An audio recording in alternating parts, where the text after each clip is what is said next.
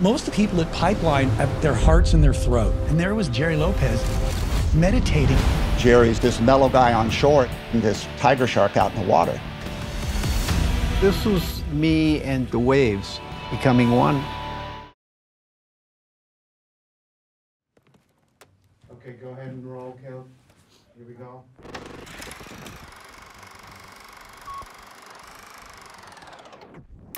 Cameras. How's the speed? All good? All good. Okay. Good? Yep.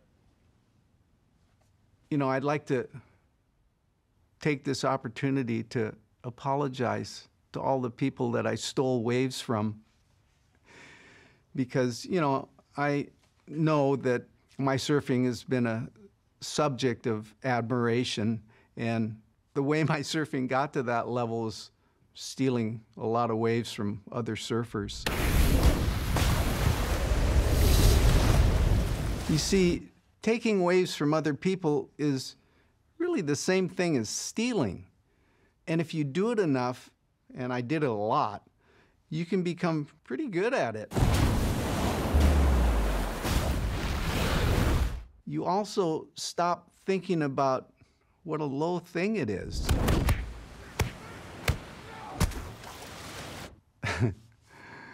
You know, everything that I read in my yoga studies talked about full acceptance, no resistance, yielding, allowing, nourishing, understanding, love.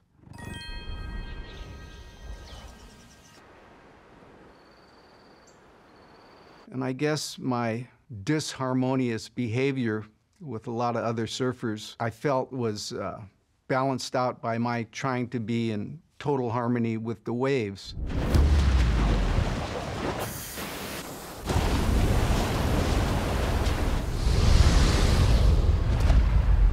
You know, I've come to realize that yoga and surfing have been perhaps the most significant yin-yang relationship, yin-yang balancing act of my entire life.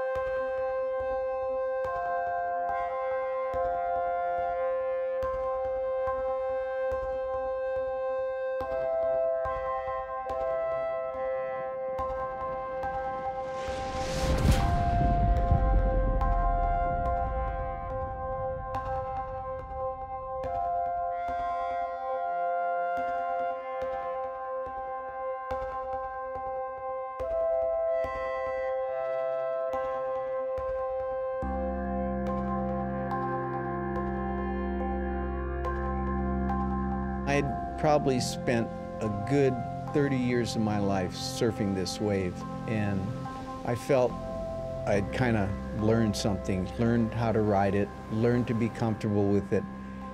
Actually felt I had a special relationship with this wave. It really had a personality. It was so intense all the way, and you were dodging landslides and earthquakes, and there was a big awakening at the end of the pipeline. Because that tube was so big, when it compressed at the end, this spit would come out and whoosh, blow you right off your board. You know, the funny thing is about the pipeline is that it all happened pretty quickly. I mean, in high school, honestly, I never had any dreams about surfing going anywhere than right where I was with it. Surfing didn't really click for me till I was in college.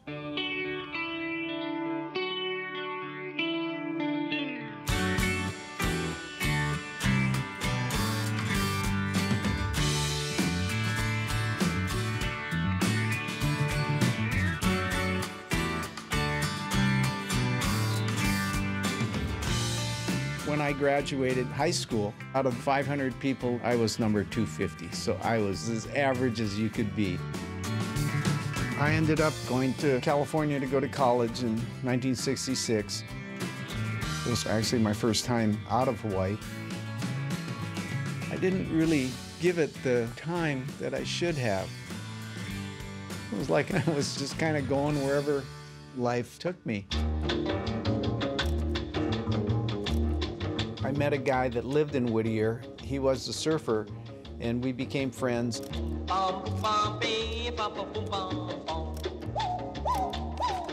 He had this great van. He goes, "Let's go take a trip down to Mexico."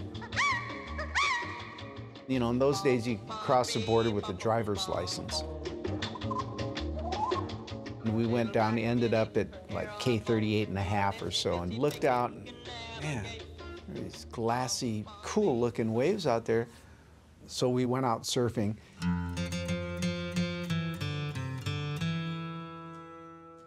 It was cold. The water was freezing. Eventually, I got too cold. I went in. The sun had been out for a while, so the rocks on the beach were big black rocks, you know, and I knew that they were going to be warm, and so I crawled on one.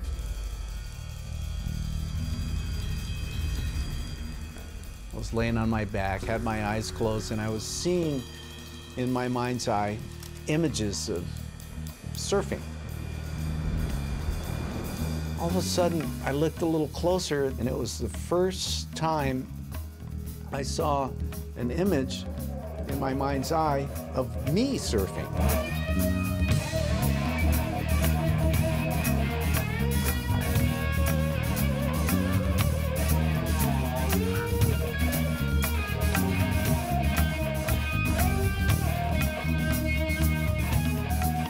I was doing all these things that I'd never done before on a surfboard. Suddenly, I'm just going, wow, look at me, man, I'm ripping.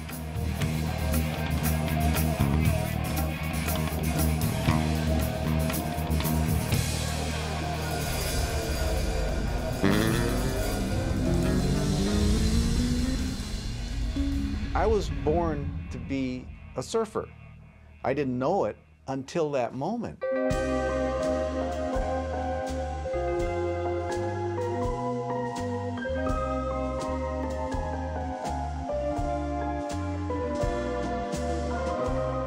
Ala Moana was the whole foundation of my development as a surfer. I mean, I surfed every other place, but Ala Moana was the place where it kind of all came together. It had a tube and was the first wave that I saw legitimate tube riding going on back in the early 60s.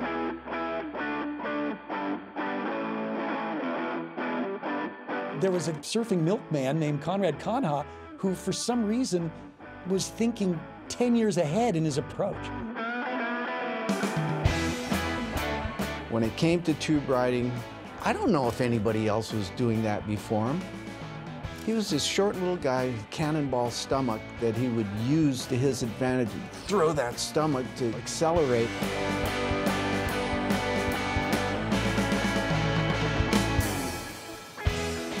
He'd take off, and if you were paddling out from the side, he would disappear.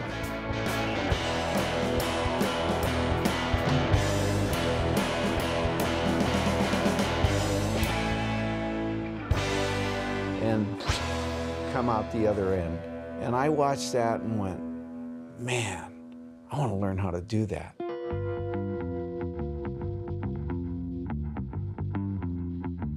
Early, mid-60s, Jerry, myself, and the rest of us in the neighborhood were all riding longboards.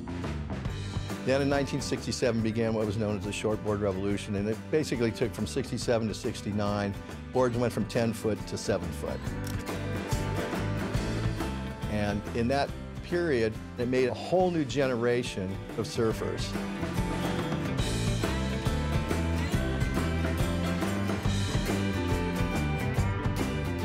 My first surfboard was a big longboard, and I didn't have enough money to buy a new one. So a good friend of mine, Buddy Dunphy, goes, well, let's make our own surfboards. So we got our old longboards and we stripped the fiberglass off them, and in his father's garage on sawhorses, you know, he went first and he made his surfboard, and then he was done, and it was my turn. I made my surfboard, and I went down to the Hare Krishna shop and bought a poster and cut out the blue Ganesh elephant, and I glassed that on the board. That was my logo. And then we had surfboards that we made. Okay, let's go down to the beach and surf them.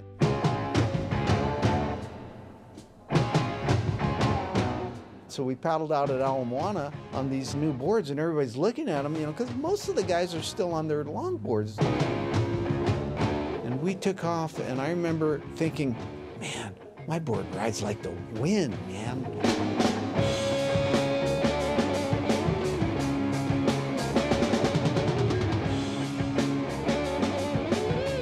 This is the greatest board I've ever had, you know. And I look at Dunphy, and he's coming on the next wave. He comes up next to me, and I go, this is the best board I ever had. And he goes, same here.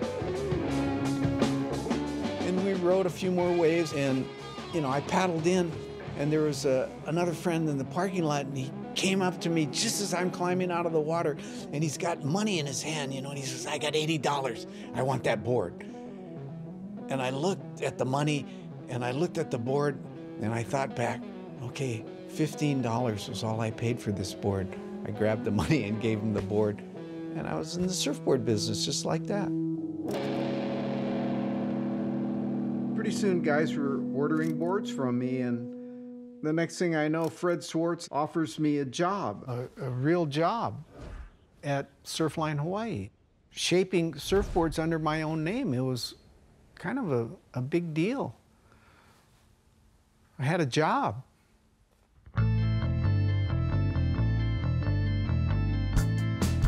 Up through the late 60s, Surfline was the main shop in Hawaii. It was the place to be. It had the best shapers, designers. It was kind of the epicenter where things were happening. And Jack Shipley was working as the head sales guy there. Jack was managing Surfline for the owner, Fred Swartz. It was during that period we became pretty good friends. I sold the boards, and Jerry worked in the shaping part in the back, and we became sort of fans of each other. He appreciated what I did and vice versa. We surfed together, we did a lot together. And, you know, I realized that if you want to be a surfer, this is the best job you can have. So at the same time all this stuff was happening, yoga came into my life. One day I saw a group of girls looking at this announcement for a yoga class. And I went to that yoga class expecting to see them again. And this was like an outdoor class, and the instructor was this young gal.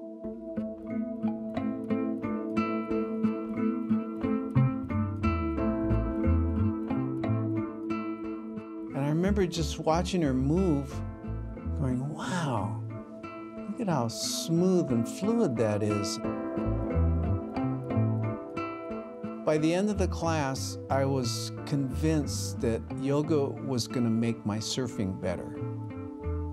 Right from the start, I dove into it. I embraced it in a bear hug. I went to the Honolulu bookstore and I said, let me see all your books on yoga. The one that I still have and really made an impression on me was the complete illustrated book of yoga by Swami Vishnu Devananda.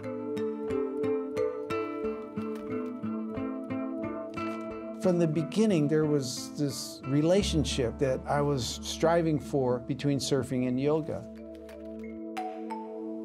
It wasn't something that I had to bond with. I was already bonded with it. I remember thinking that if I could be as smooth doing the poses on my surfboard, then I could be a good surfer.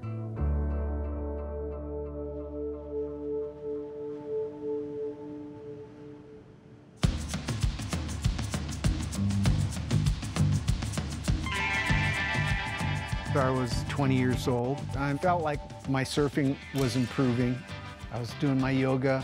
I was competing in events. I'd gone to the U.S. Championships in Huntington Beach.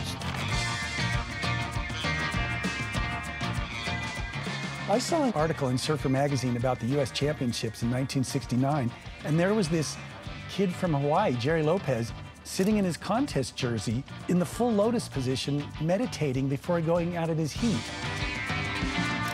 The next thing you know, he's on the cover of Surfer magazine in 1970, ripping at Ala Moana. If you were on the cover of Surfer, that meant that you were a real up-and-comer. You know, there he is on the mainland, one of the best surfers in the United States, and there was sort of some foreshadowing that he was really something special. In that time period, I was still working at Surfline. My boards were just becoming popular. Working for Fred was tough, you know, he wanted it his way. You know, the owner had a little bit different vision with things, and he was really into sales and numbers and all that kind of stuff. And Jack had the idea, well, maybe we could start our own shop.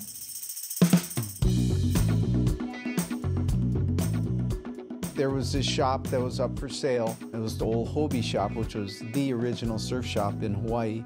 So we got into this shop. It was the summer of 1970. And then we had to come up with a name for the shop. And a couple months before, a friend of mine was smoking a joint, and he says, hey, you guys got to try this. I call it Lightning Bolt. And Jack smoked it and went, wow, this is really great. And months later at the shop, we're going, okay, well, what are we going to call it, you know? And all of a sudden, Marianne was in the kitchen. This is Jack's wife. And she goes, why don't you call it Lightning Bolt? And we went, okay. Let's call it Lightning Bolt.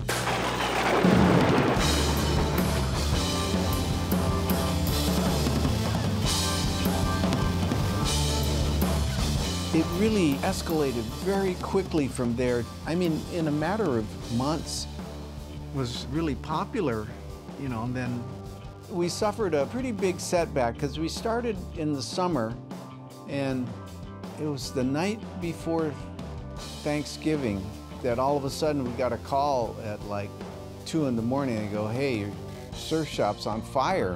What?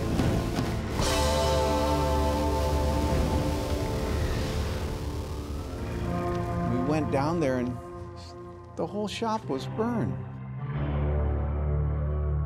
The fire investigators came around, they go, hey, this was arson. Somebody squirted a flammable liquid under your back door here. They said this is exactly how the fire started, and it spread to here. Who did it? Somebody that was not happy with us. A year before that, I left Surfline and opened a Dewey Weber dealership down the road. The owner of Surfline, Fred Schwartz, I actually caught him looking in the window of my shop right before I opened it up, and then the next day, all the windows in my shop got broken. Well, a year later, Gerry and Jack Shipley got their store up and running, and there was a big fire that the whole shop got caught on fire, and unfortunately it reflected back on Surfline. Everything was gone. So we started again.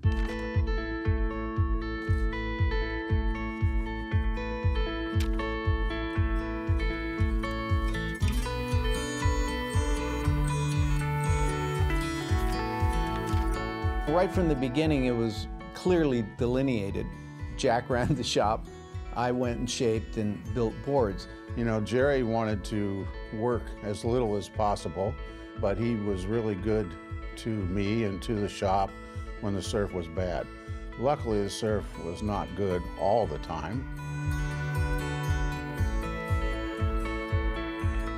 His talent was unbelievable. His hands, he's got magic hands.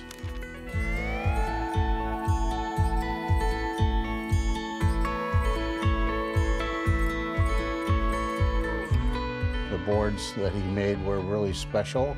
None of them were ever hurried because he was pretty slow. He was slow because he was a perfectionist. His work was real easy to represent for me as the salesperson, and real easy to sell and get out the door. What was happening with surfboards was happening and changing on a day-to-day basis. Lightning Bolt was at the forefront of that. Our shop was in town, which is the South Shore, you know, the summer swells coming from the southern hemi. In the wintertime, we were surfing the North Shore, which was where all the winter swells came to. And the North Shore was a whole different mindset.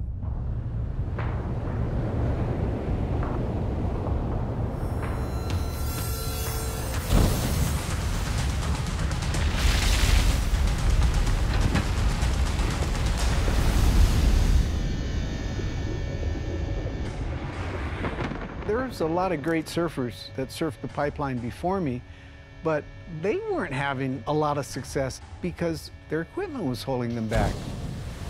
The surfer had to overcome his board as well as survive the power of the wave, which was jacking on the reef, and the roundness of the tube and the immense amount of water in the lip and the shallowness of the bottom.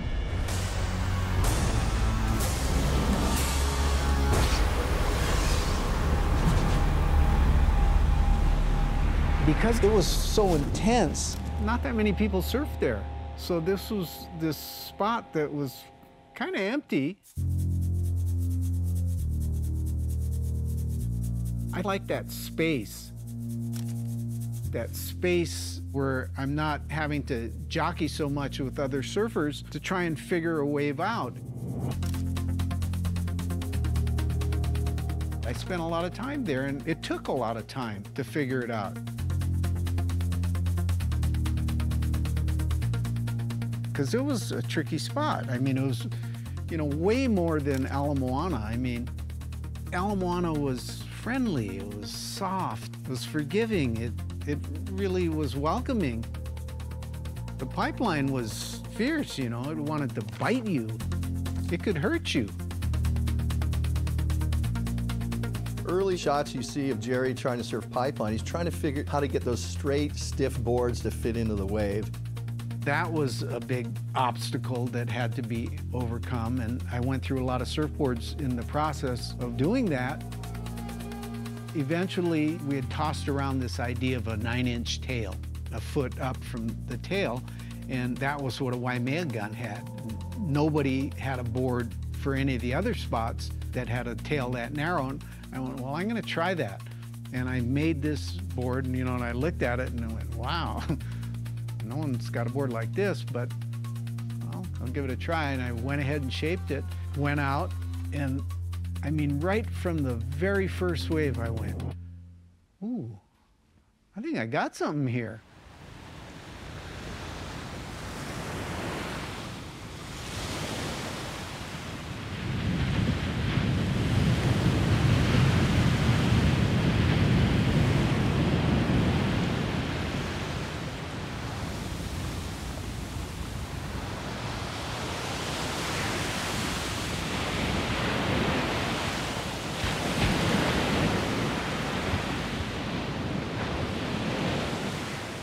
got to remember, there was no history behind him.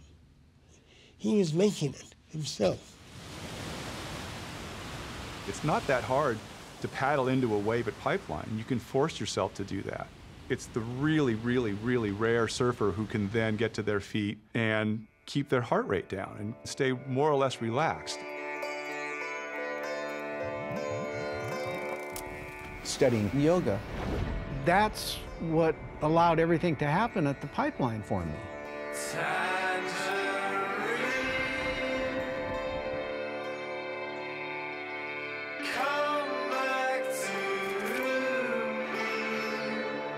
There's a real fascinating advertisement in Surfer magazine in 1972 for a guru named Yogananda.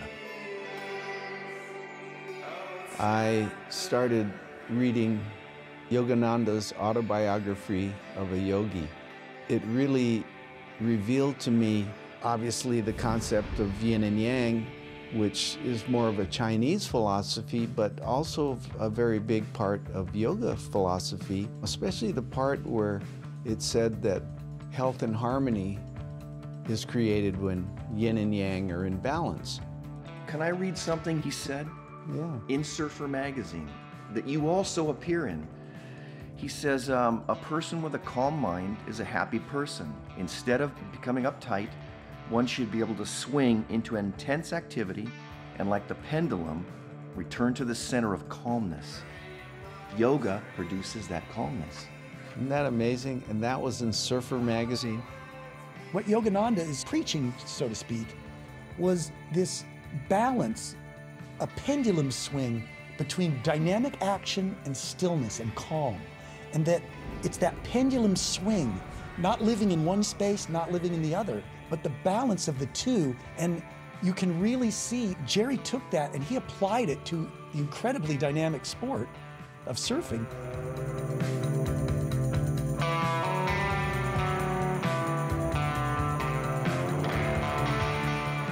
I understand that that balance isn't static. You know, it's a constant, readjusting. All of that requires tremendous discipline. You gotta practice, you gotta do it over and over again. But that's what surfing was too. And that's why both of them were things that I embraced more than anything else in life, because to me they were going the same way. They were side by side. I needed that same stillness and calmness at the pipeline. You had to be at peace with this wave. You had to have that type of concentration where your mind was steady. For your mind to be still, your breath has to be still. And to calm the breath, your body must be still. So, a lot of times you see pictures of me standing really still. Well, I'm not standing really still. I'm going like a bat out of hell because the surfboard's going really fast. But my body is still because I'm trying to still my mind. And that was really the only way to really connect with that wave at the pipeline. In a Western sense, the concept is you're riding this wave and you're concentrating on it, but you're concentrating by thinking all these thoughts about this wave. And yoga concentration is much different. It's one-pointed focus on the object of concentration. By focusing your mind steadily on this object, you actually absorb the essence of your object of concentration, of this wave. And this is what developed for me at the pipeline.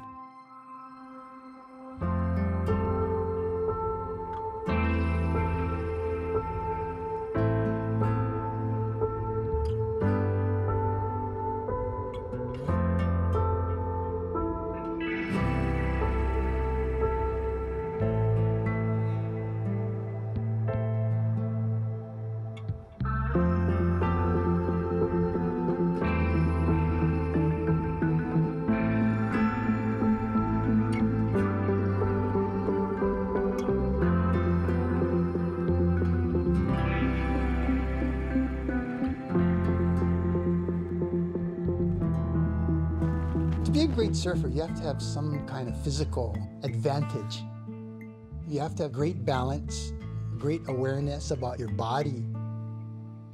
Every great surfer has to be blessed with some kind of special, and he's one of them.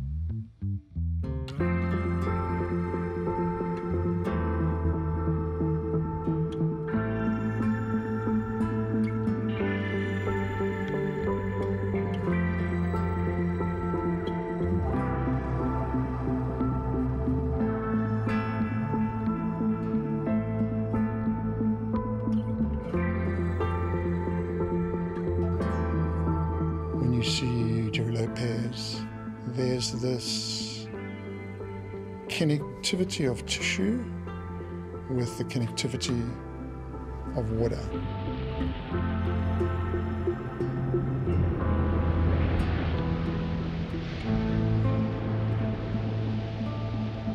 You don't get to be that relaxed and that calm and that serene without having put in the 10,000 hours, without having taken so many wipeouts and knowing that you can come up, and also getting hurt and knowing that you're going to heal.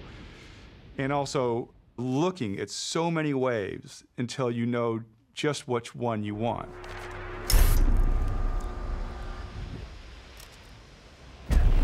There's a hard side to Gerry that I don't think has ever been part of his public version. Without a doubt, he's incredibly competitive. Man, it was head-to-head with Gerry at Pipeline. Gerry wanted that best wave, that best barrel. I was a terrible person. I had no qualms whatsoever about taking waves from people that were already trying to ride them.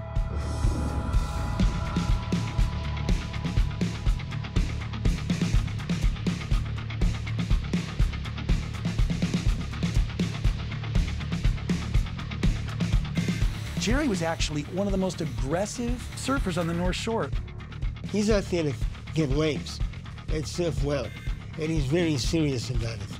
Because he was so zen and elegant and smooth, didn't mean he was passive. He went after what he wanted and took it. He'll command respect because he's Gerry Lopez, and people will part ways for a little bit.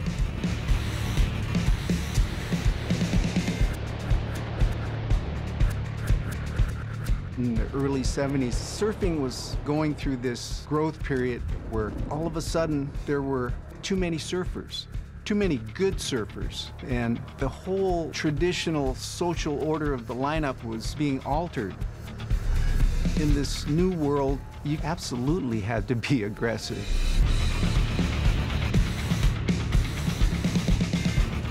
Tempers flare, gets very aggressive out there. The air can get thick and there can be physical interaction between the surfers. It's primeval, you know, it is pretty much law of the jungle at that point. To own a spot like Pipeline the way Gerry owned Pipeline, you don't do that by being all zen and mellow. You do it by being hard-ass. Most of the people at Pipeline have got their hearts in their throat. That he would drop down on a big Pipeline Widowmaker and tweak his nose a little bit before he pulled into the barrel. Think of how that subtle intimidation worked for the rest of that crowd.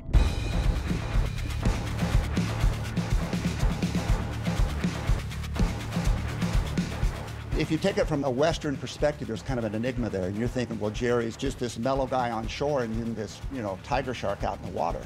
He can't be both. But from an Eastern viewpoint, from Taoism, from the yin and the yang, you can be both at the same time. The true sage, the true Bodhi, he goes down the middle. And that's what Gerry does.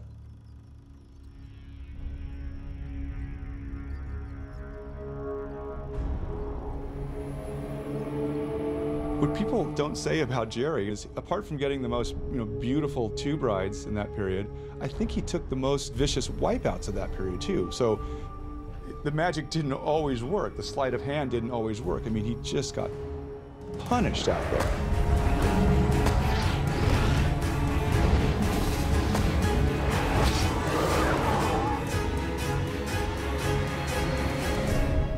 I remember one time I had this kind of unusual wipeout and I landed on my fin. and stabbed me pretty good, you know. And I remember as I was being tumbled, reaching back and feeling the tear in my shorts and feeling my hand go into the wound, and all 4 fingers went in all the way. I went, ah, shit. And all of a sudden he comes walking up the beach and he's holding his butt, you know, and he comes up and he goes, yeah, my board flipped over and I landed on my fin.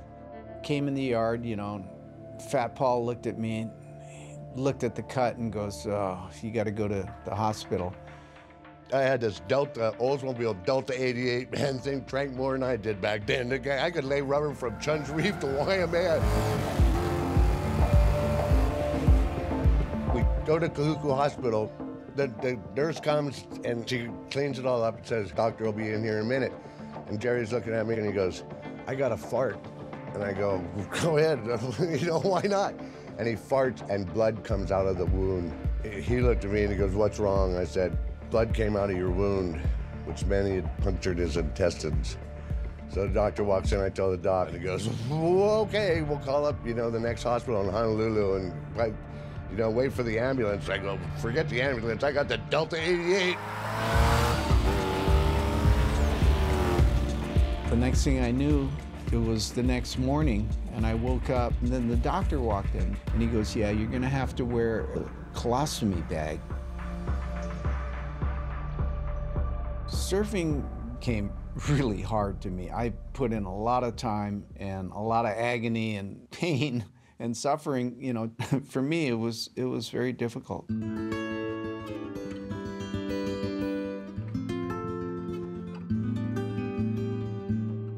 Growing up, we lived every weekend at the beach. That's what you did. My parents were both really good swimmers. And when we had lessons, it was all 3 of us. It was a magic childhood. Growing up in Waikiki, we'd pack a lunch, they'd just drop us off, we'd bury our towel and our $2 for the day, go surf, come in, buy a hot dog. We spent a lot of family time down at the beach. The surfers were right out there, riding the waves, and we looked at that, and you know, we'd go up on the wall there and watch the guys body surfing, pipo boarding. We went down one day. I was 10, Victor was 8. We got to pick a board out of the rack. My mom swam out, and I just remember the first time she shoved me into a wave.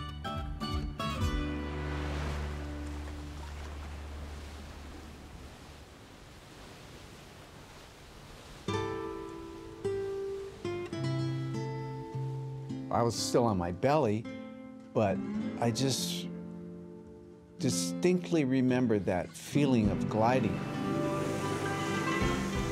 It was just like magic.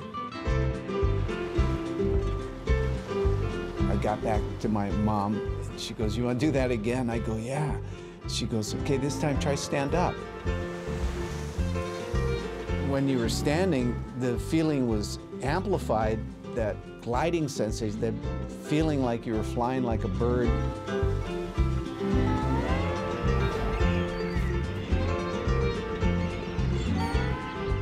Both those first 2 waves have stayed with me my whole life.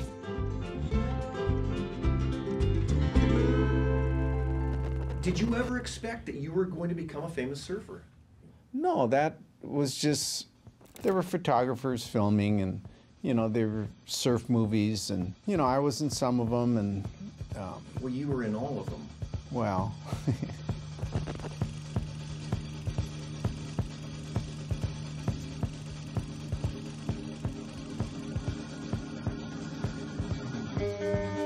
Where I come from in South Africa, that was a long way away from the center of surfing. Our only conduit into surfing was the surf magazines, and then when the surf films would come to town.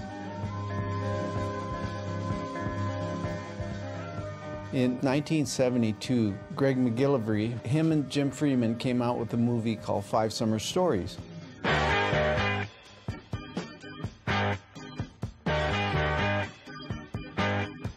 Five Summer Stories. It's the first major quality documentation. There was other surf movies that weren't nowhere near as good a quality.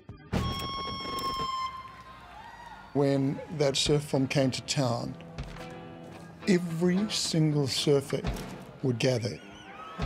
The electricity in those small auditoriums, we used to sit there and we used to wait for that first wave to come onto screen.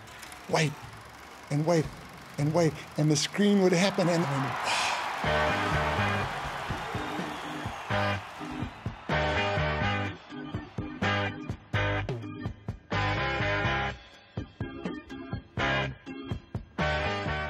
And those moments, man, that I saw up on the screen there, they just burned into my consciousness, burned. When I say burned, talk about not imprinted, burned into my consciousness.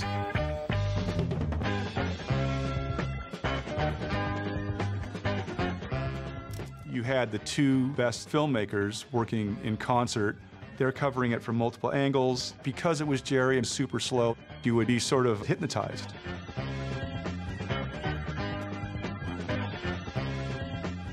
Filmed for the first time at 200 frames per second in super slow motion, Gerry's surfing in Five Summer Stories was like nothing we'd ever seen before. That film was big in the evolution of the sport of surfing, and Gerry had a starring role in it, which made him hugely important. Gerry, all of a sudden, Five Summer Stories came out, and boom, everybody wanted to ride a lightning bolt. We started this program of loaning surfboards to pro surfers. Us young guys coming over from South Africa, we just didn't have much money, we couldn't afford boards. Lightning Bolt gave us as many boards as we needed. All of a sudden, almost everybody in Hawaii is riding Lightning Bolt surfboards, and it was a glorious time visually because the boards looked so beautiful. Everyone's on bolts. Every poster, every magazine cover was basically a Lightning Bolt ad. And there's not even any letters, it's just the bolt. That's really what launched our program outside of the Gerry Lopez thing. We got coverage big time from so many different pro surfers and just massive sales.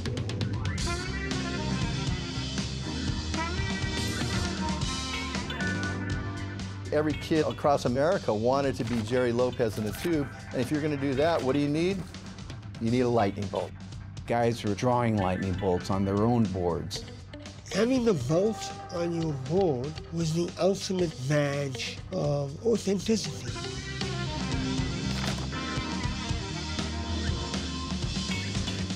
They had status like no other company had ever had.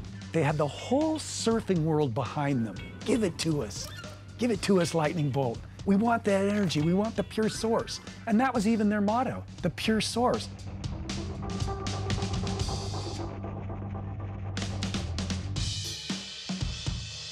And the irony of it is they're selling a lot of boards, but they're not really making any money. Nobody makes a lot of money on surfboards. The margin is tiny. I got paid, I think, like $1,500 a month. In the 70s, that was making a fine living in Hawaii. We lived in a house right on the beach, and it was $425 a month. And Gerry got paid well for his work. Gerry's never been a fancy guy. He always wanted a truck that worked well and a place to fix his food. We paid for our lifestyle. Paid the rent, we paid for our health insurance, which was only $18 a month back then. That was all we expected out of this. You have to realize that at the time that Lightning Bolt was really becoming the most recognizable brand in surfing. They were just coming out of a short but very potent period of anti-commercialism.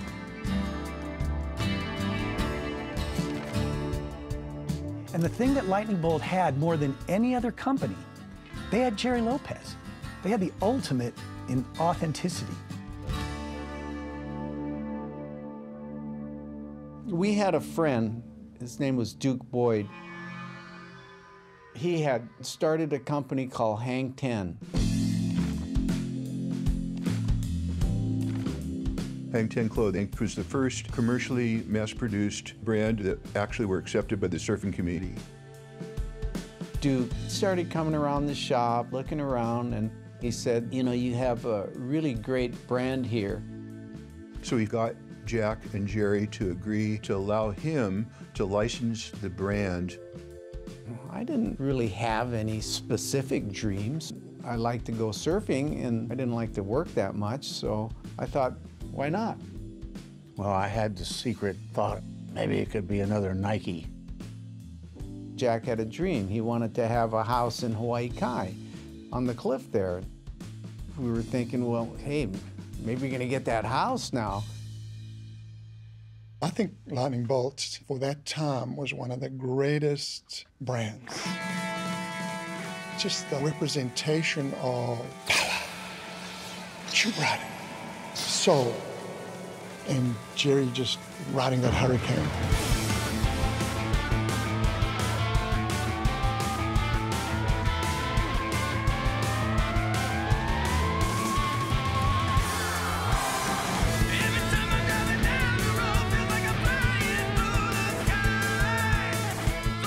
Gerry was the embodiment of Lightning Bolt. Gerry Lopez was the brand. Gerry Lopez was Lightning Bolt.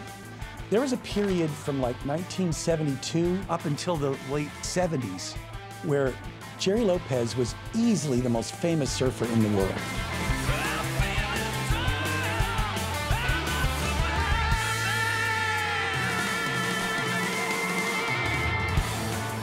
He's all over the place in all these movies. All the magazines are featuring him.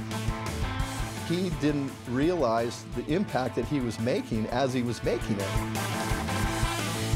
He had a very good, strong advertising program emphasizing Gerry, and we really got off to a good start. Licensees all over the world, and we were prepared for greatness. Sales got up to quite a high figure. It got to about $12 million a year pretty quick. Somehow from the humble little shop on Kapiolani Boulevard, Gerry Lopez and Jack Shipley were on the cusp of the biggest brand in surfing. They were right on the edge of that explosion of the surfwear market. They were perfectly positioned on the takeoff. Suddenly, it wasn't just a sportswear company. He announced that, well, what we have is a licensing company. And, you know, I didn't know what that was. And I went, that's bigger, right? And he goes, yeah, it's huge.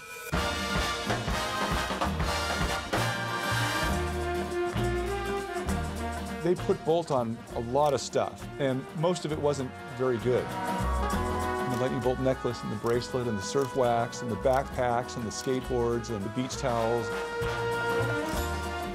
I don't think anyone had ever sold that much surf shit before.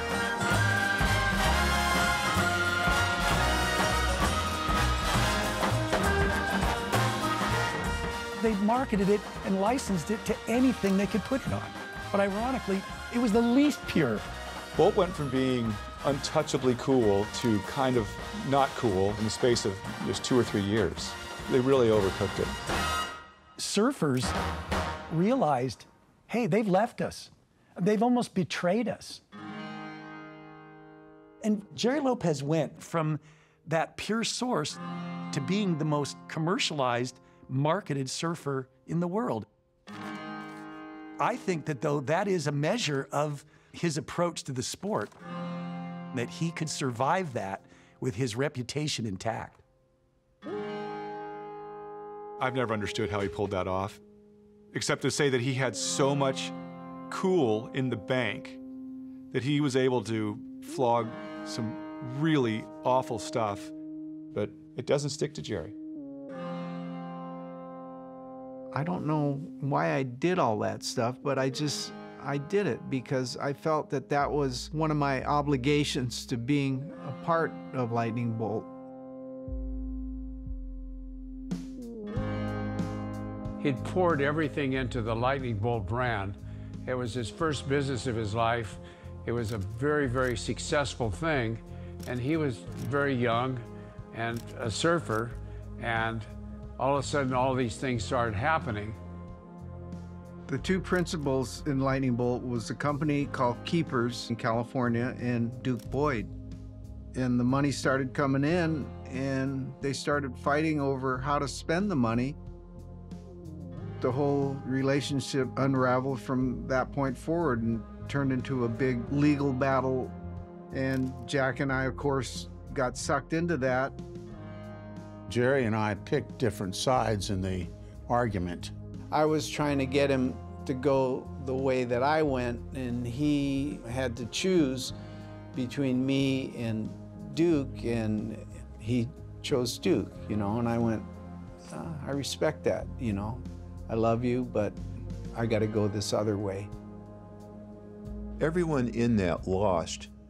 It was a juggling act that was very delicate and easy to fumble, and they did. They just did.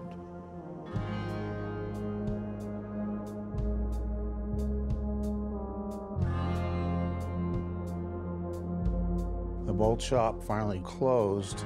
It just sort of dried up and had its day.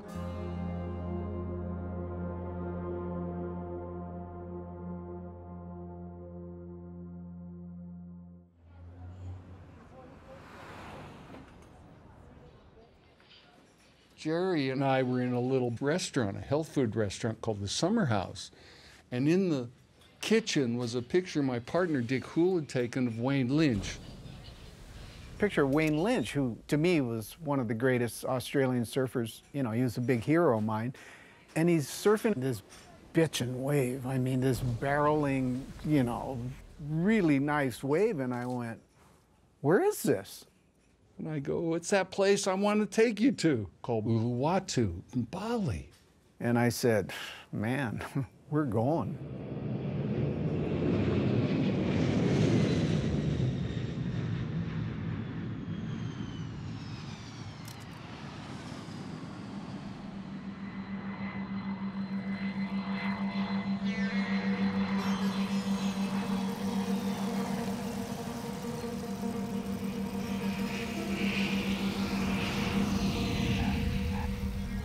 The plane lands there, the door opens.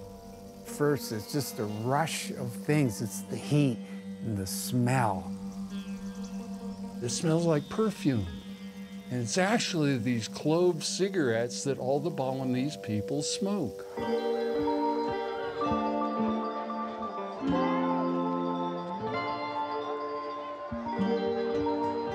Everyone was so happy and uplifting and joyful.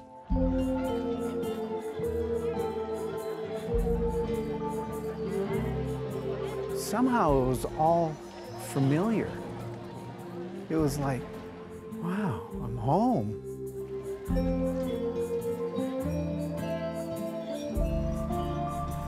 We get taken to this incredible little fishing village, this little place in Kuta.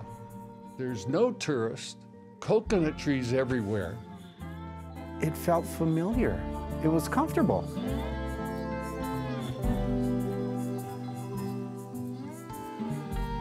The next day we get up and go to Uluwatu. And we all knew that it was the end of the Phuket. It's a peninsula that sticks down at the bottom of the island of Bali.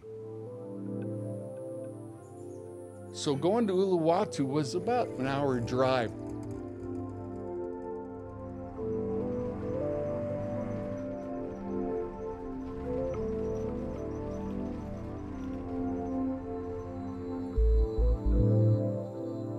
Got out there and it's just jungle on both sides. Is this it? And there's like a little trail. So we grab our boards and we start going. The farmers stick cactus in the ground, which grows, so it's actually like a maze. And now let's go this way. The next thing you know, we've been walking for half an hour, and I go, Jack, where's this going? We're an hour on the trail. We don't know where we are. We don't even know how to get back to where we're going. We wander off for another 15 minutes or so, and like manna from heaven, these two surfers come walking down the track. And it turns out to be Mike Boyum and his brother Bill. They look at us and go, "What are you guys doing?" We're lost. What does it look like? They go, "Follow us." So we got right down to Uluwatu. To get into the surf, you had to walk down the hill into this ravine that had a little drop-off and a little bamboo ladder, about 3 big bamboo poles together that you have to tightrope your way down with your board and get into this cave and paddle out.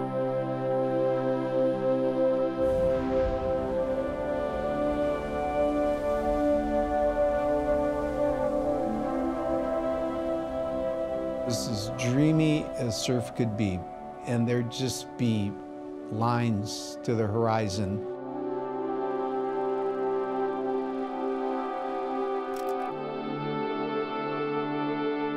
There's nobody in the water.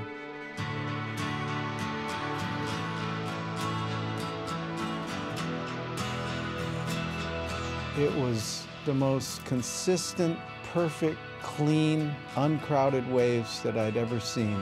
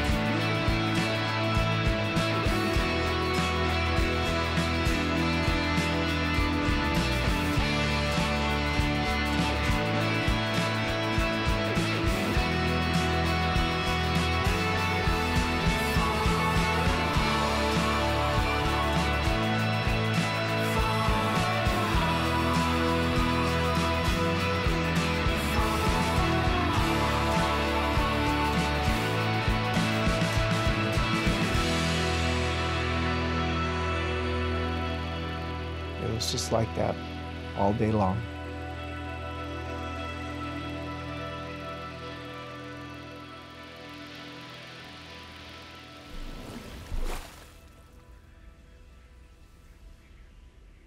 A couple of days later, Mike Boyum invites us over to his house, which is just across from where we're staying.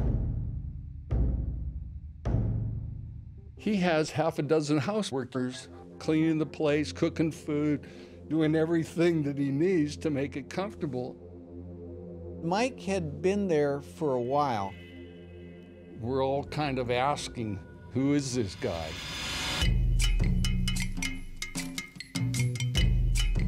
My brother's name was Michael Boyum, and he was basically a hoodlum.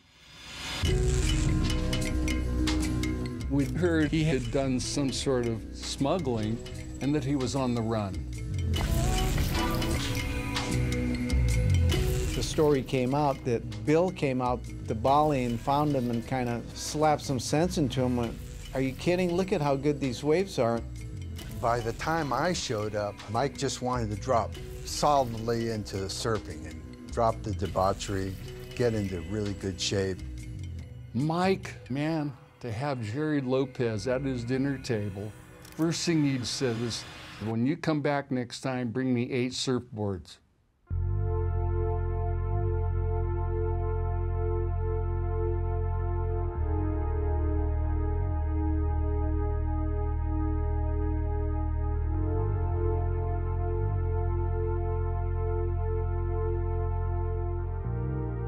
We were surfing, to me, a beautiful day at Uluwatu. Bill looks at it and goes, "You know, this isn't even a surf spot." And I look at him, I want to throw him off the cliff. You know, I go, "What are you talking about?" And he goes, "Right over there, that's the southeastern tip of Java. And there's a wave over there that I've been to that's so much better than this. If you see it, you're gonna say, this isn't a surf spot." And I'm looking at him like he's nuts. This place, which is just across the strait, was called Garajigan. But to have a little code word, they called it G-land.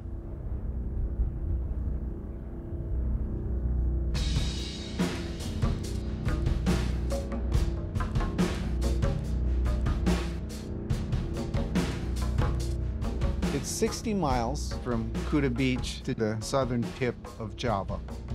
Mike built a boat that would be a fast ride from Bali to G-land. We put a bunch of food and surfboards in the boat, blazed over there.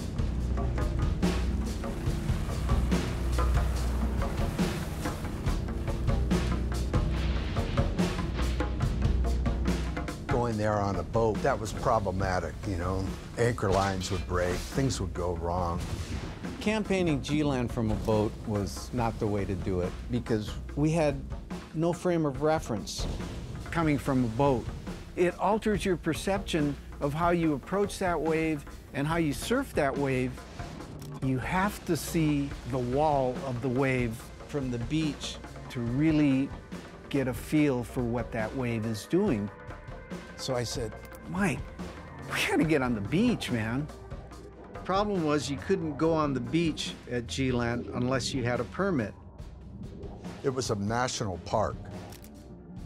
Up till then, people had been going there, European hunters, to get big game.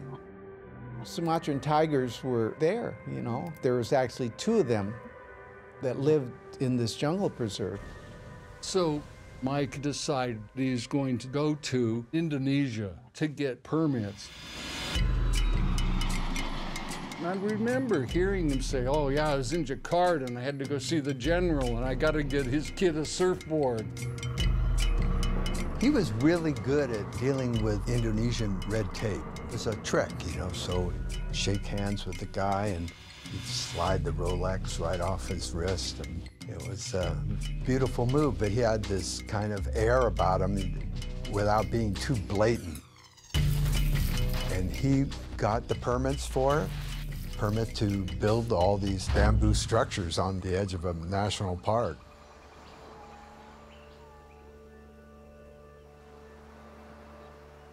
There was nothing there, nothing. And they had to bring everything. I was one of the first people to film there. In order to get out there, you spend 3 hours putting across this big, beautiful bay, and you come into this little tiny crack at the end of the reef. As we got to where Mike had built the treehouse, I looked out and went, oh my God.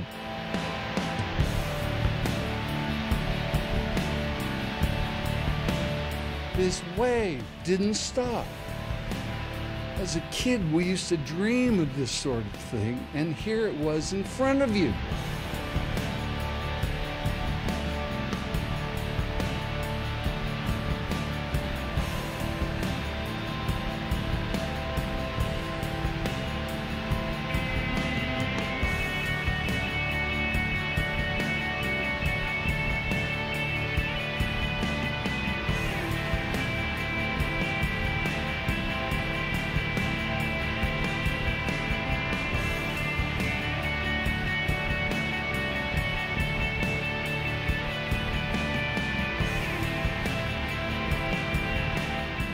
I found the best waves of my life.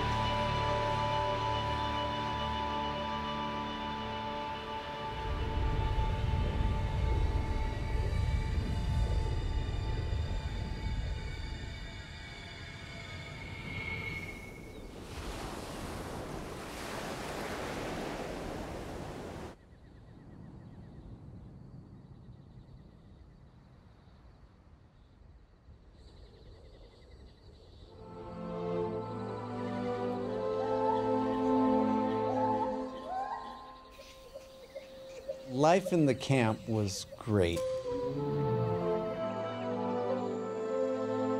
There were only allowed 6 to 10 people in the camp at one time, so it was very intimate. There wasn't a lot to do, but I don't think anybody ever got bored.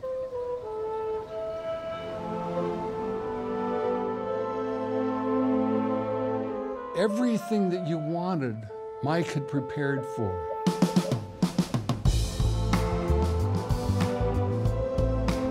He'd bring in these big igloos full of food. Half a dozen of these igloos, and you'd open one up and there'd be this giant tuna, this fresh tuna that had been there sitting on ice. Mike had the camp workers that did all the cooking and kept the camp clean. And they got paid for it. Yeah, that was their job.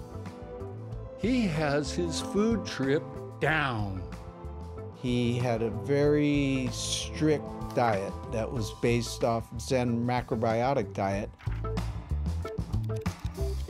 Because it was the food trip that was together that allowed us to sustain our bodies, to keep us fit and healthy. You know, malaria was a big fear. We tried the malaria pills, but they reduced your ability to be in the sun. We stopped doing that, and we just did prophylactic type things, you know, covering up our ankles, wearing socks, and then getting under our nets in the evening.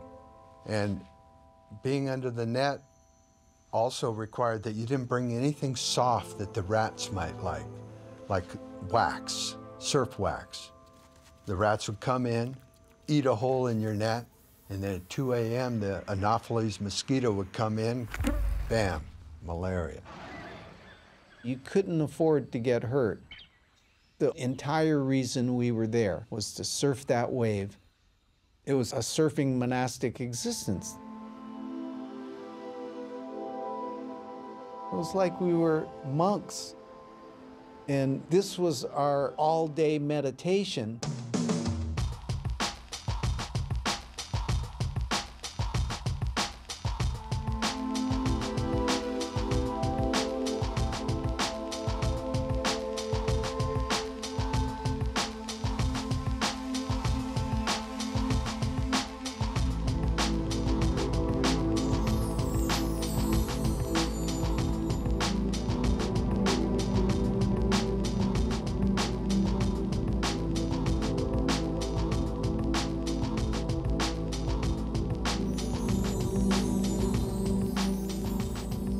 There were nights when we'd sit on this bamboo and the offshore breeze would just blow through, keeping the mosquitoes off. And just this thunderous cannonade coming down the coast of really powerful waves. We just soak it in. I mean, it's like being right in front of the pyramids or something.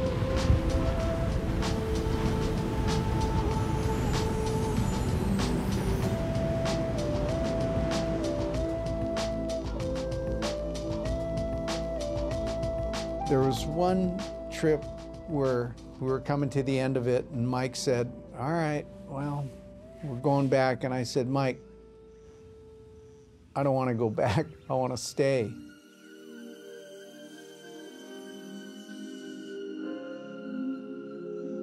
So everybody all left, and I stayed.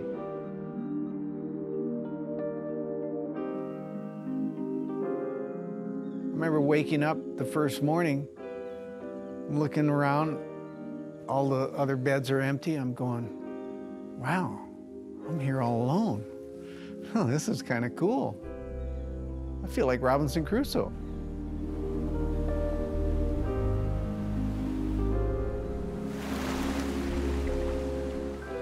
Being in there all alone, especially after the whole lightning bolt thing, really had a profound effect on me.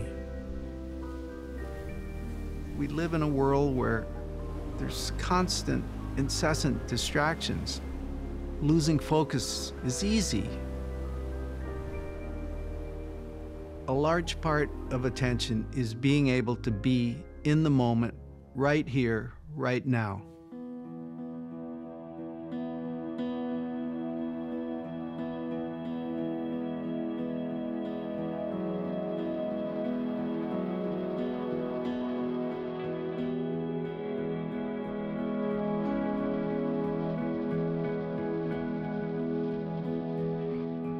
solitude of that place. It was a real cosmic sanctuary or something. It was like a temple. It was the temple of surf.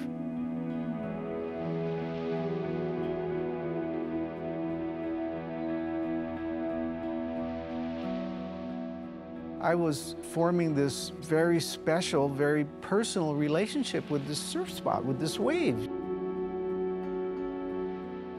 Getting to it on a cliche-ish, but a spiritual level.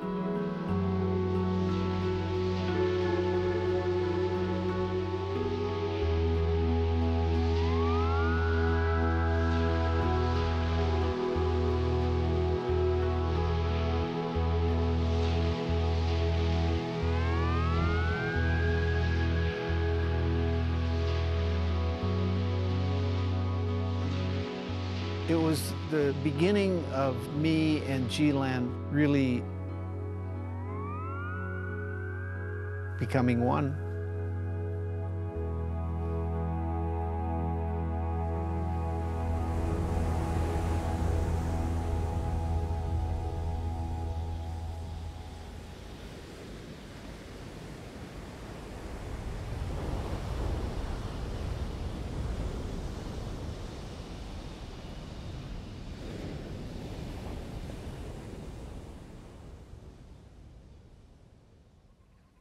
So after that trip to the camp, I went back to Bali, and one day I saw a guy fishing with a throw net, and I asked him if I could try it, because my dad was an expert throw net fisherman in Hawaii.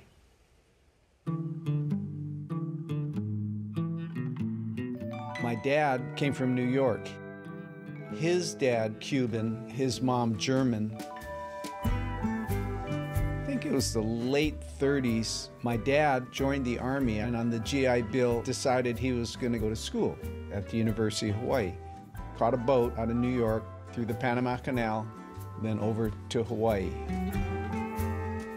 My mother was local Japanese, Hawaiian Japanese. Her grandparents came from Japan to work in the plantation. They all worked in the plantation, her mom and dad. Japanese women did not go on past, high school was a big deal. And my mother was going to college. My dad met my mom at the UH. They fell in love, they got married. She was traditional Japanese family. It was expected that she was going to marry a Japanese man. My mother was very strong and very smart. And my father was a howling man, if you will. A lot of the GIs that were there would promise these women things and produce children, and then they left. And my grandpa thought that's what would happen to my mother. But my father got to Hawaii and he said, I'm never leaving.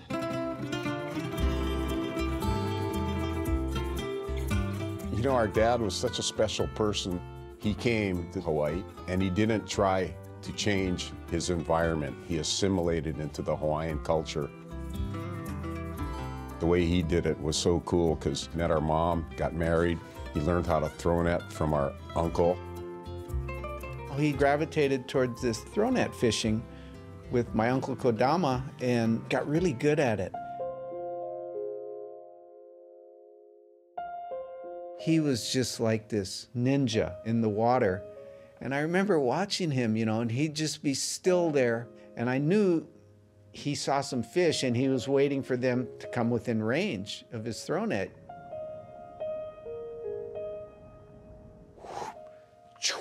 And he'd spread that thing in a perfect circle every time. I distinctly remember that movement of him throwing the net.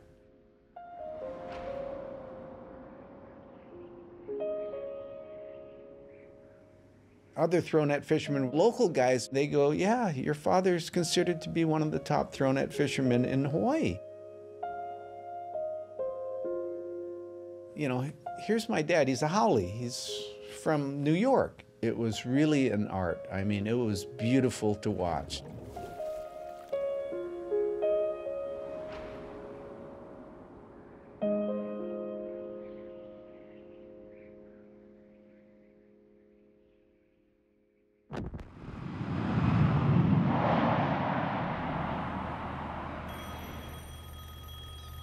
I got a phone call in Maui one day, and I got up, you know, and went over and hello, and said, will you please hold for John Milius? Who's John Milius? John comes on the phone. Hello, Gerry, this is John. You don't know me, but I know all about you, and I'm doing a film project, and I want you to be a part of it. And, oh, shit, this is Hollywood calling, man.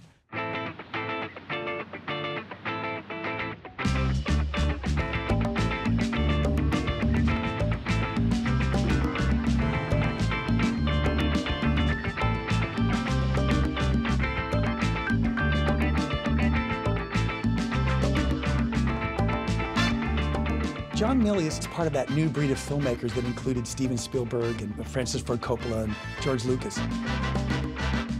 He wrote Apocalypse Now.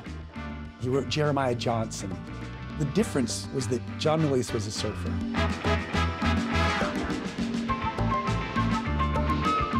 He had some renown by the mid-'70s, and he realized, you know what, I've got a few chips here, I better play them. I want to make a movie about my youth as a surfer. Let's get that one shot. Get on his feet. Get on his feet. Beautiful. On his feet. Big Wednesday is the biggest surf that's comes in 20 years. And Greg, this isn't going to make it. Yes, sure it will. No. You've got all this water moving out there, and it's trying to hurt you. You could very easily drown. You could drown. This is dumb, Greg. Hey, that's Lopez. Yeah, let's go. So during the making of Big Wednesday, I got to hang out in Hollywood, experiencing that lifestyle, which I thought was great at first, but eventually I realized wasn't so great. Nighttime came around, there was drugs, there was a lot of drinking. I guess I was 28, 29 years old. Old enough to know better, but still dumb enough to do it. I remember waking up one afternoon, and I looked down, and there was just this beautiful south swell. You could see the lines out to the horizon, but by then the south wind had already come in and blown it out, and I went, that's it, man. I'm never gonna drink again. I don't wanna ever miss a morning because I'm too hungover to get up. And I never drank or, you know, took those kind of drugs ever again. Big Wednesday was the beginning of actually a very long and great friendship with John. He was working on this project in 1980, and John wrote in a part for me. I got the script and I read it, and holy crap, are you kidding? This is like a big role. I don't know how to act. He goes, don't worry about it. You'll be fine. Who are you? I am Subotai, thief and archer. I am Hakenian. So what are you doing here? Dinner for wolves. To have a second lead in a movie like that, you really get pampered. When John said, I have a new project, it's called Farewell to the King, I had already read the book. I said, I'm in, what do you want me to do? He goes, oh, I got this great character called Guai. We mountain people, we come in peace. I had this haircut and all these tattoos and stuff. So that was really fun doing that role. I got back to Hollywood and got a call from this agent, and she goes, well, you're an actor now. I can represent you. And I go, well, I live in Maui. She goes, yeah, that's not gonna work. You have to be here. You know, there's readings you have to go to, casting calls, you know, stuff like that. You have to be here. And I went, you know what? I like Maui. I don't want to be an actor.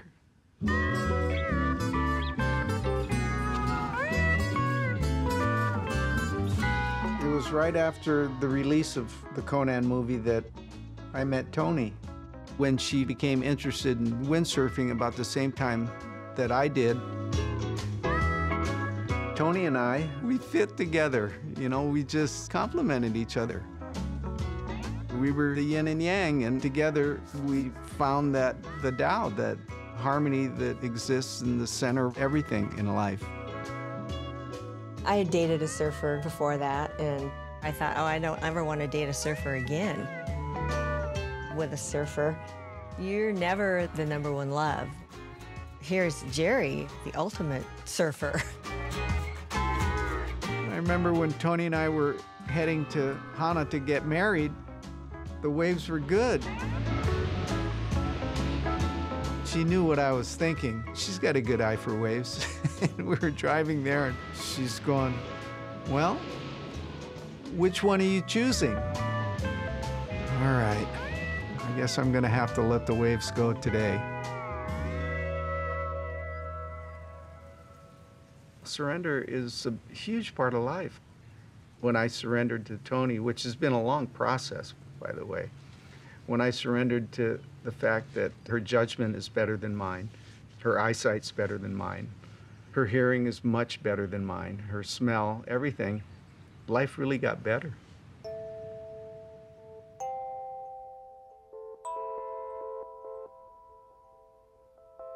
I never thought that I wanted to be a father. Tony showed me the way. And it's been probably the most wonderful, complete thing that life can give you.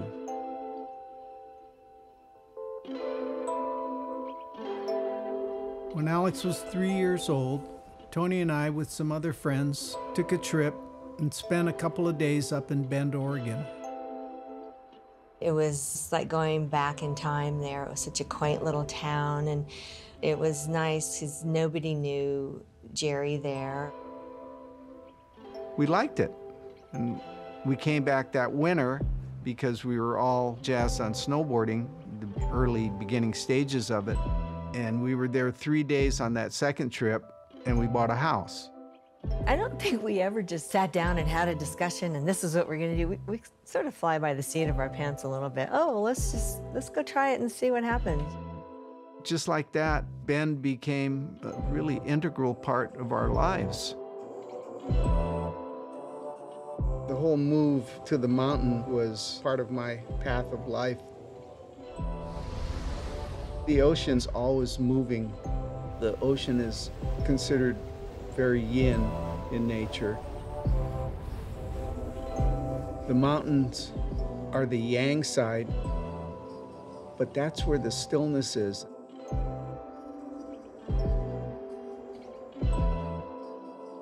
What I found at Mount Bachelor was all these frozen waves that the wind had created out of the snow.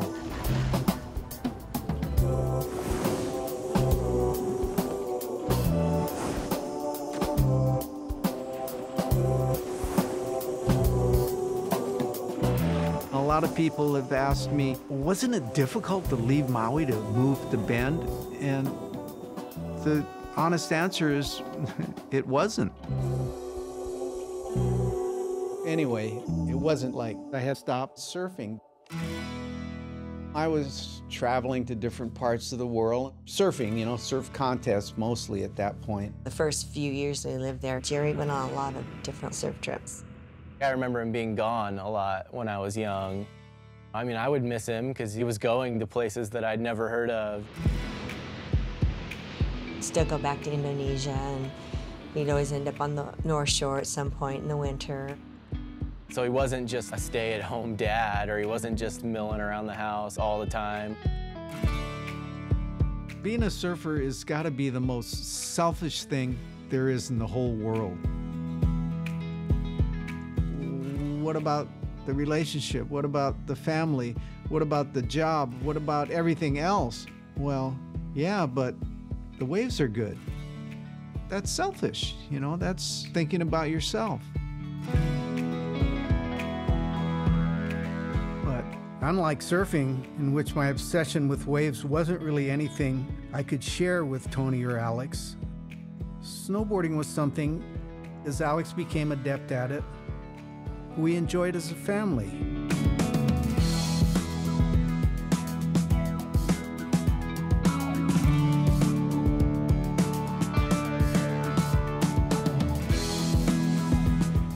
I never pressured Alex to surf. I always felt it was something that had to happen on its own and on his own terms. When Alex was growing up back in Maui, all the comments when we're down at the beach is like, oh, are you gonna be a big wave surfer like your dad? I would just kind of cringe every time somebody would say that and think, well, I want him to figure out what he wants to do. He may not ever want to surf. Surfing is the hardest thing I think you could learn how to do. Eventually, Alex started to like surfing, and surfing did its thing on him, and we got to enjoy it together. I love the days that I get to share with my dad in the ocean. The closest we ever get is when we're in the water.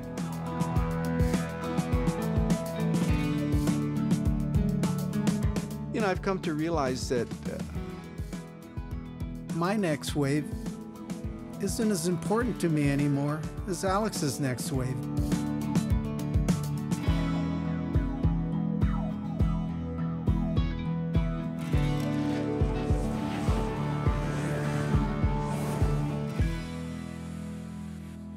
We make surfboards here. The Lopez business is really a mom and pop shop. Alex has his own line of boards. I love building boards. Just getting lost and doing something.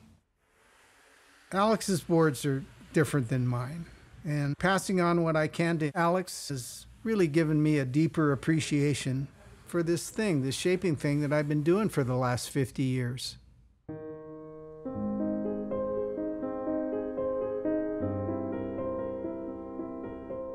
I love shaping. Shaping and building surfboards really keeps me in my surf consciousness.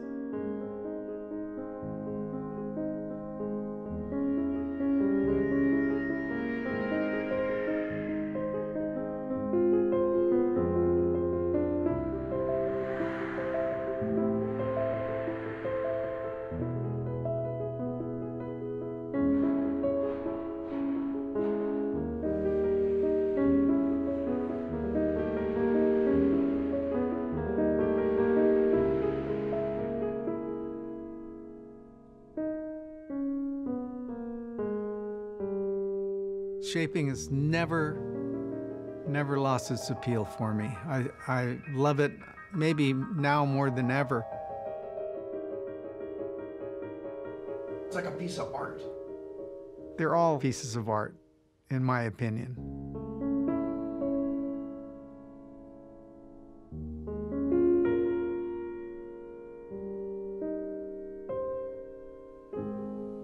It's funny, you know, we're 4 hours from the ocean, but this is what we do.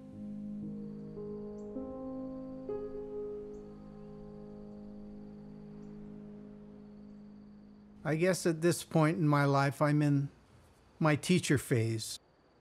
As I grow older, I find that sharing what I've learned has become more and more important to me.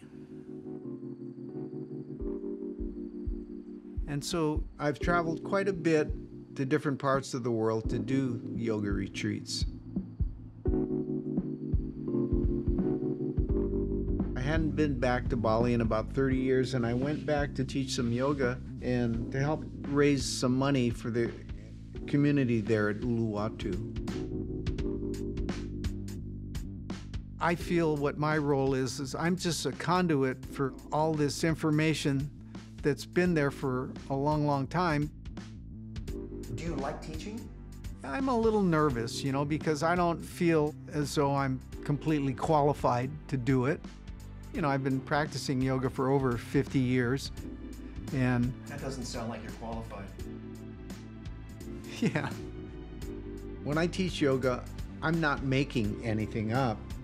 Everything I teach comes from a source that I believe to be completely unimpeachable.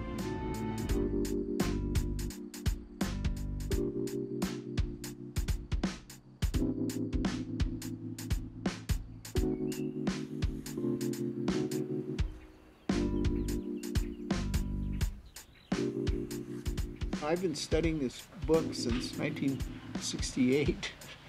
I mean, this is the original one, $3.80. There's all these poses in here that, I mean, I've tried everything a million times. This pose is tremendously difficult. I'd love to be able to do that one. I can't even do that one. I try almost once a week still. I mean, this is 50 years trying to do it.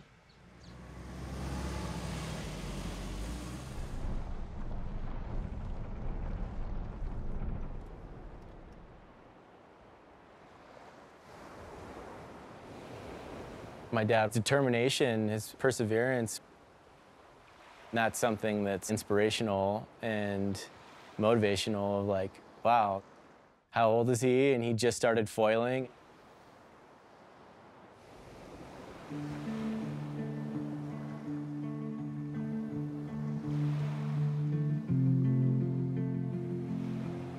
I want to keep learning new things.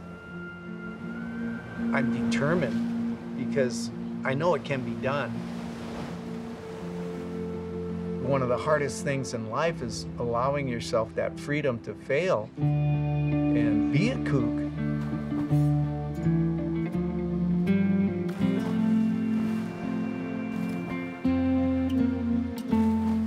When he picks something up, I've never seen anybody so driven. Anything that he wants to learn how to do, he has this tunnel vision where nothing is going to stop him.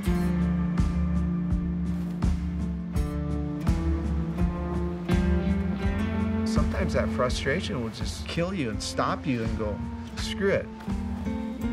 It's only when you're not trying, when it just happens on its own and it's spontaneous, that the light bulb goes on.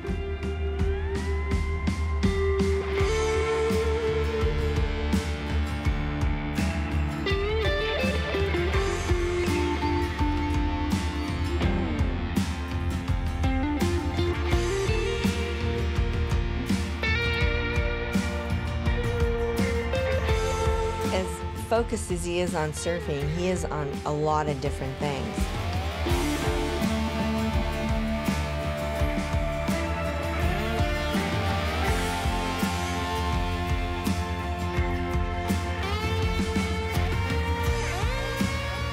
I was finding myself having to find younger friends to do things with because the ones my age are just not that interested anymore.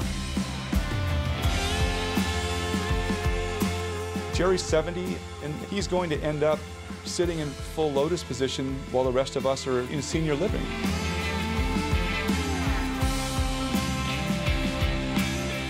Whether you're watching old movies of him surfing Pipeline or watching him surf a river wave in Bend, Oregon, you'll see him experiencing the very same sensation. There's something about the energy that is coming up through the board, into the soles of the feet, and into his soul that sustains him, that drives him, and that satisfies him.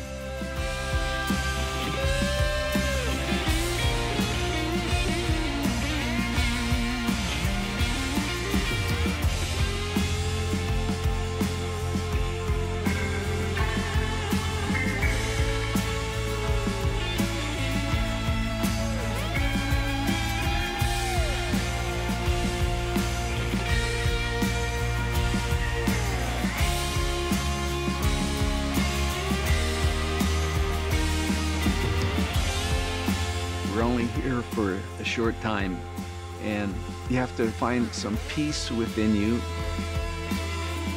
Then sharing that peace, contributing to other people's happiness, lets you find the true goal, the true meaning of life.